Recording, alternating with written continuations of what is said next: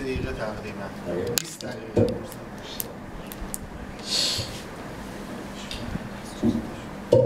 زورکی شد من بسم الله الرحمن الرحیم الحمد لله رب العالمین و الصلاة و السلام علی خاتم الانبیاء و المرسلین سیدنا و نبینا ابوالقاسم محمد اللهم صل على محمد وعلى محمد وعلى اهل بیته الطیبین الطاهرین المعصومین سیما بقیة الله الارضین و لعن علی اعدائهم اجمعین.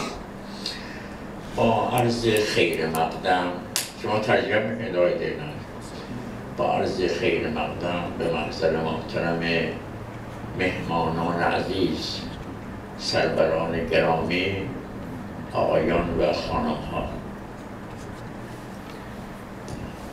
Hazrat Ayatollah Noori Hamdani, may Allah protect him. He started off by praising Allah and then sending salutations on the Prophet and his holy progeny, and especially the 12th living Imam, and prayers for cursing those who oppose the truth of the holy Imams.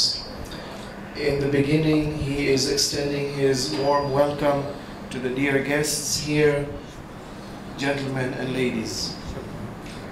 امیدواریم انشاءالله این ملاقات دارای آثار معنوی و برکات دینی باشد. Hazrat Ayatollah hopes that this meeting will have definitely some good spiritual effects and blessings on all of us. اما لزوم تقلید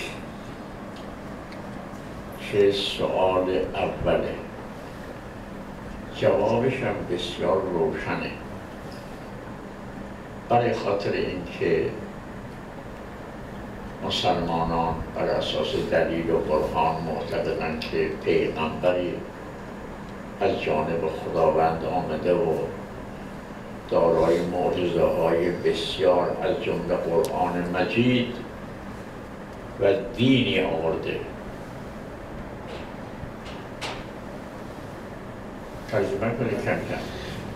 Regarding the first question, which was about the problem in the Shia community, that some believe in Taqleed and some don't, what advice would you give us about this? He says, well, the answer is very clear. Our proof on the importance and the necessity of Taqleed is that a messenger has come from God. He has brought miracles, the most important being the Holy Quran, and he has brought a deen and a code of life. دو چیز هم وسیله آشنایی ما با احکام و تکالیف دین است. We have two basic means to understand and know what the laws of God are for us. یکی قرآن و دیگری فرهنگ اهل بیت علیهم السلام. اللهم صل على محمد وعلى محمد. One of them is the holy book, the Quran, and the other one is the teachings and the guidance of the holy Ahlul Bayt alayhim salam. و هر کسی قدرت به دست آوردن احکام و معارف اسلامی نیست. But not everyone is qualified to be able to refer to the holy book and the teachings of the Ahlul Bayt to be able to extract the laws and the guidance. تخصص و کارشناسی لازمه. This process requires specialization and expertise. همانطوری که ما در موضوعات دیگر در علم طب و علوم دیگه باید دنبال متخصص بریم تا اون متخصص امراض رو تشخیص بده، راه معالجه و دوا رو برای ما معین کنه. اسلام همینطوره، متخصص و کارشناس لازمه که احکام خدا را از قرآن و فرهنگ اهل بیت استنباط و استخراج کنه برای ما بیان بکنه. the need to refer to an expert is a common human experience in all our other areas of life. Whenever we have a problem, we refer to experts. So in the different fields of science, let's say in medicine, we refer to the specialist who will diagnose the ailment and then who will prescribe a particular modality of treatment. Likewise, to understand the guidance and the laws of Islam, we need an expert who is able to extract and deduce the laws from the Quran and the teachings of the Ahlul Bayt alayhim salam. در هر فنی ما سراغ کارشناس میریم. اینا خودش فن و بس که مشکل ترین فن هاست. Basically, in every field of human endeavor, we refer to the expert. Incidentally, the science of extracting and discovering and determining the laws of God is one of the most difficult of all of these sciences. دلیلش همین است و دلیل بسیار روشنی است. منتها در زمان ما توجه بیشتری به این لازمه، چون یک نفر مرجع علاوه بر احکام اسلامی باید به اوضاع جهان و نقشه های دشمنان علیه ما آگاهی کامل داشته باشه. So the proof for the necessity of referring to a marja and an expert is very clear. But in our times, this becomes even more so difficult because the marja not only has to have the expertise to be able to extract the laws, but also the expertise to be able to apply and to know therefore the different problems that the world and challenges that the world is posing to us, and also the different plots or plans that the enemies may have against us, and therefore how to be able to respond in an appropriate manner. مرجعیت تنها بیان احکام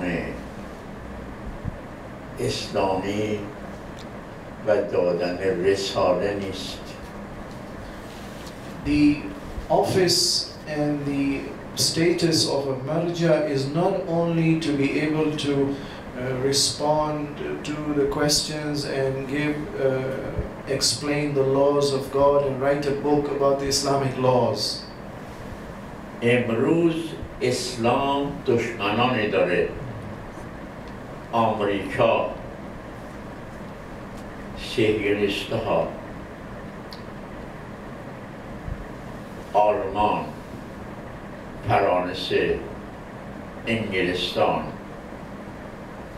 و کلیه حکومت‌هایی که زیر سیطره اینها زندگی میکنن، مثل اردن، عربستان، بحرین، قطر،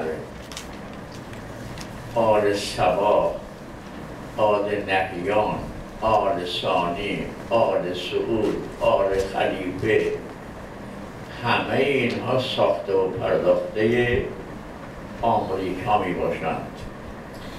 Today you do appreciate that Islam faces challenges from the enemies led by the government of the United States, the Zionists, Germany, France, the United Kingdom, and all other governments who are under the influence of these leaders. So countries like governments of Jordan, Saudi Arabia, Bahrain, Qatar, Kuwait, the United Arab Emirates, the monarchies of the Al Sabah and the Al Nahyan and the Al Saud.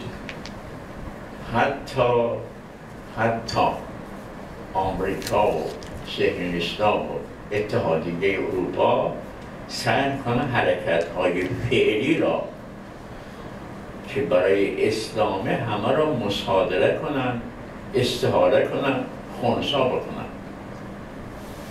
In fact, the current plan of the government of the United States and the Zionists and the European Union is to somehow contain the Islamic movement, the global Islamic movement, and to penetrate and to sabotage and to nullify it.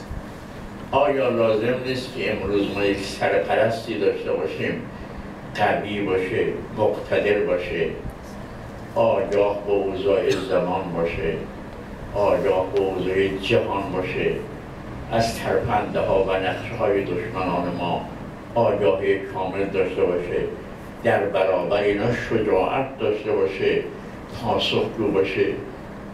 آیا لازم نیست عقلاً؟ So, a logical question is, given these circumstances, is it not necessary that we need a marja who should also be a guide, a strong and powerful figure who is aware of the global situation and the challenges, the plots of the enemies? He should be brave and courageous and should be able to respond effectively. Don't you think we need such a marja? عقل و فکر شما آقایان و خانم ها چه قضاوتی میکنه؟ Dear gentlemen and ladies, what does your intellect tell you, given these circumstances and given these challenges? دیگه برای تقلید دلیلی از این روشن‌تر میتوان بیان کرد.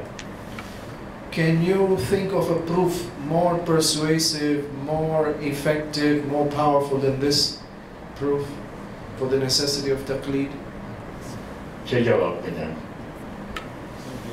What answer would those people who reject the need of taqleed, what answer would they have for this argument? چه میگن؟ چه جواب بدن خانم؟ Oh, sorry, he's asking, do you think there is a counter argument? There's certain people. Yes. I believe in the but there are certain people who actually like to speak about it. From their point of view, it might not make any sense, but they are saying, how can marjas, how can we follow marja? We spoke about it 3 days ago, and this is what they said. How can we follow a marja when you've got so many different marjas and they don't seem to have a common answer? Different opinions. ایشون میفرمایند من منکر لزوم تقلید نیستم، ولی دارم نقل میکنم اونهایی که منکر هستن میگن که در این زمان با تعدد مراجع و اختلاف نظرات چطور میشه تقلید کرد؟ جوابشون ما عقل داریم، فکر داریم، ببینیم کدام شخص اسلحه لایق‌تره برای انجام این مأموریت. این یک مأموریت الهیه. هر کسی که ما لایق‌تر دیدیم باید از همون تقلید بکنیم. Hazrat Ayatollah Noori Hamdani, may Allah protect him, he replies that Marja'iyat is a divinely inspired and protected status and position and authority. We have to see who amongst the different maraji qualifies best to carry out this divine task. اگر ما در این قسمت کوتاهی کنیم در تحقیق خودمان مقصریم. باید بریم کی لایق‌تره، کی میتونه این مأموریت الهی رو بهتر انجام بده. This is a divine task given to them.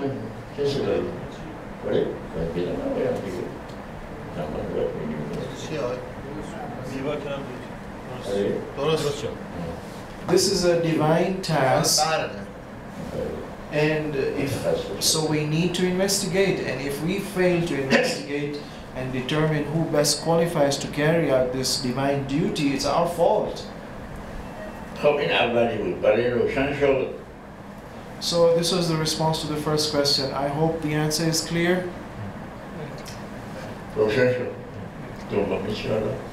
اقتصادی وضعیت اقتصادی میگه رکود داره. چه توصیه